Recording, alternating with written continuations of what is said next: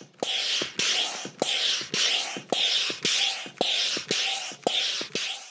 the latest top tips, reviews and advice, please subscribe below. Hello and welcome to Attwoolls Outdoors with me, Mike. Sending you guys a bit of a review video on a brand new tent from Quest. So with me here today, I've got the Quest Gobi Bell Tent. So essentially the Gobi Bell Tent is, as it kind of suggests, is sort of kind of a bell tent.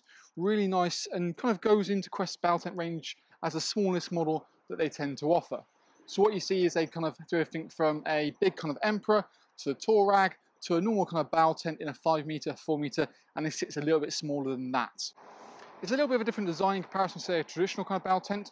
You haven't got, well, the bell kind of part of it. It's a lot more squarer, more similar, I'd say, to something like the cabin on Guadeloupe, Numia kind of style. In terms of its size, it's 3.5 meters deep by 2 meters 90 wide. So it's really got a good sort of floor plan. Really probably looking at this at maybe sort of ideal for couples, or you can actually sleep up to 4 people in here if you really wanted to. It's made from a beautiful, really nice 100% cotton canvas, so you've got a really great lifespan. And I know a lot of people buy these kind of products for glamping tents, you know, for campsites like that. So it's not just really for kind of the camping market in the UK. A lot of campsites will use these as accommodation. So that's kind of a bit of a testimony to kind of how well they're made and the materials they tend to use. We've got this really nice different kind of two-tone fabric. So you've got almost like the kind of the beige mixed with the grey. And I think actually it looks to kind of make it look a little bit smarter than just having it all kind of one creamy kind of colour. Actually, to be fair, it emphasises a lot of details that's actually built into it. So we've got a single pole that goes through directly through the roof, and then we've got kind of this, we call it like a ridge system. So we've got 2 upright poles and then a cross member as well. Means you can get this section really nice and taut all the time, and it gives it a nice structure. By having it in this way rather than a traditional kind of bell tent with kind of an apex part, you can actually get headroom height in and out of here, and it increases your kind of ventilation point because you're not going up to a triangle. You know, it's a bit more square and a bit more rigid. It's very easy to pitch. You can see myself pitch it on our Attwoolls pitching and packing video. I think it took me a total of like 5-6 minutes, and that's one of the joys of this in a way, is that it's very simple to pitch. And again, also to pack away, as you can see. You've got a PVC ground sheet. It's a really nice strong ground sheet. Again, it's all about making it nice and durable. And then throughout the whole kind of around the outside, you've got guy ropes. So proper nice corded guy ropes with metal kind of runners to get additional tension as you need to. There's also elasticated loops around that point, just take a little bit of a strain away. So when you have those kind of gusty weathers, it doesn't necessarily pull straight from the seam. You know, it's got a little bit of give to it. We've got a really nice big full frontal mesh door, and there's also a normal door as well. That's perfect for allowing also the airflow into the actual kind of tent itself. And because it's cotton, you kind of benefit a little bit from having that breathability inside the tent. So it'll be a lot cooler on a warm day than it would be in a normal polyester tent. It velcros, there's a little lip on the bottom, so it velcros up and velcros down, and then velcros to each panel, so either the mesh panel or the normal panel itself.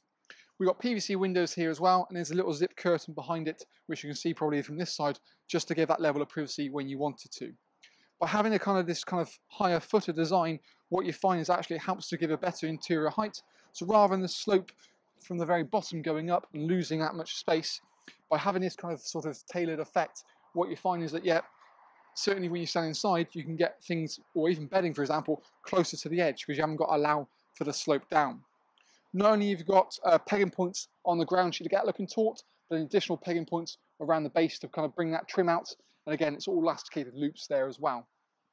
The trick really with these things is to follow the seams to get it pegged out, and when it's up, it looks really nice and taut.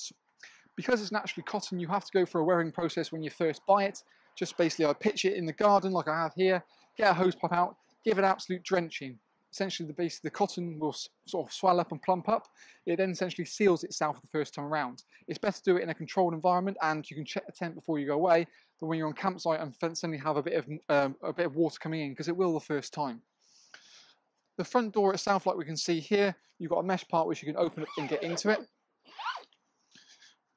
You can unvelcro that point, and then you've got this lip here which can happily kind of guide, sort of come down, so it creates a bit of no sort of trip hazard into the actual part itself.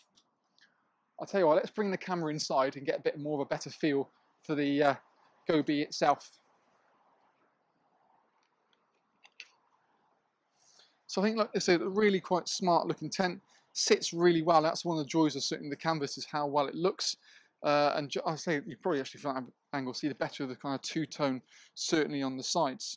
Sits really nicely and works well. As we come inside, we can see obviously we've got the PVC kind of ground sheet, so it's really nice and robust.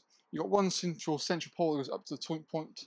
You've also got a hanging point here for a lantern, or eventually if potentially do some bedrooms. It's not available at the moment, but you can obviously hang it from that point there. But then when you're inside, you've got obviously a little window, and then you've got the curtain on the other side, and it merely just kind of zips down quite nice and neatly. Beneath the window, you've also got a storage pocket, so you can probably just about see now coming inside here. So you've got a storage pocket built in there, so you can kind of declutter the main part of the tent as well. But the ground sheet is physically attached, so it's stitched in as well, so you can't remove it. So again, it gives you that complete sort of sense of feel and sort of security when you're in the actual tent itself. And there's additional loops basically here for if, you know, future-proof potentially if they've put a bedroom kind of section in. But like I said, for me it looks really, really quite nice and sharp. Now straight away, actually, when you walk inside, you can tell the difference with kind of using that full cotton material. You know, it does feel a bit cooler inside there in comparison to, say, a normal kind of polyester tent, as I mentioned. A very more square design, so very more probably pitch friendly, rather than being kind of rounded and splaying itself absolutely everywhere. The natural cotton obviously is because traditionally people have moved away from it over the years, just because the cost goes up by going and using full cotton rather than say like a mix like poly cotton. But really, you know, it's gone back to this quite a staggering price point for what you pay for what you get. That's one of the probably nice things I do like about kind of the Quest Bell Tent range in general. Naturally, in terms of the overall weight, is a bit heavier because you've got the full cotton and the PVC ground sheet. So the whole thing, including the poles, runs around about 30 kilograms. When you remove poles, I think it's around about sort of 26-ish, 25. But you can separate that and need be. Pack size around about 1.15 m from memory. But by all means, check the link below this video. It talks you through. We've got a link to all of our details on it, from pack sizes, 4 dimensions, additional pictures, as well as obviously the price, more importantly, and other extras you can get to go with it. But I think for me, it's something small, compact, smart, and if you look at the comparison model, like I said, in the Guadalupe range, from a price point, it's incredibly good value. So for me, it's a bit of a winner, really. It's certainly one we'll try and have up in the showroom if we can, try and squeeze it in some way or another, just because I think it's a really nice point of difference in comparison to what else there on the market. But I think for me, you get pretty much the thumbs up in terms of a lot of different features, to be fair. It's nice to see some cotton and canvas back into the range, really. So yeah, that's kind of the Quest Gobi Bell Tent. Like I said, if more questions, feel free to comment in the box below, email us directly, and always let us know what you think. But thank you for watching, and hopefully we'll see you again soon.